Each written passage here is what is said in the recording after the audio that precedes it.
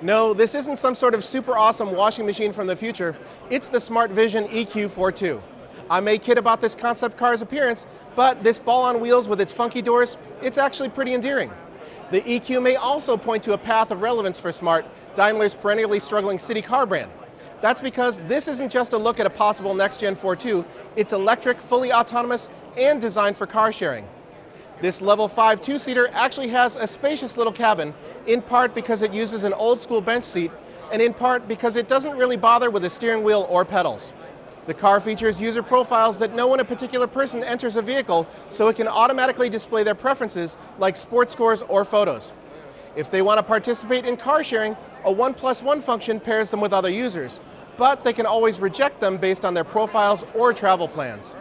Company officials have already confirmed that Smart will go electric only in the US and Europe by 2020, with plans to go global thereafter.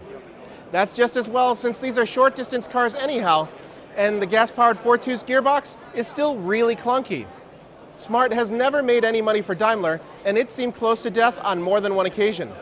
Leveraging the brand for future rideshare services could finally give it new life, and if their cars look anything like the EQ here, I'm all for it.